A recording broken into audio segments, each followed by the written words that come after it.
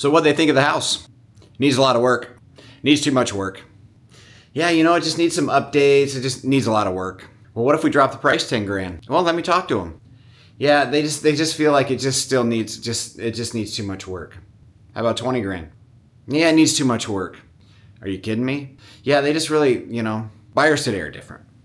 They are different. They are different than they were 10 years ago. They are different than they were 5 years ago. They are different than they were 2 years ago. The idea of coming into a house and saying, I'll just paint the cabinets, maybe switch out the appliances, do a few things to make this house look a little sharper and make it look just how I want, and maybe it will increase the value. You know, sweat equity. Yeah, those days are gone.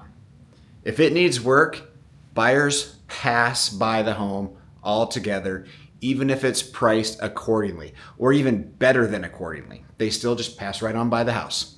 That's just the way it is today.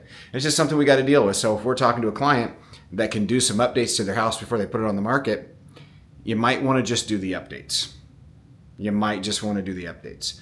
You may not get your money back. It may cost you a little bit of money to do the updates compared to where we price it, but at least somebody will buy it.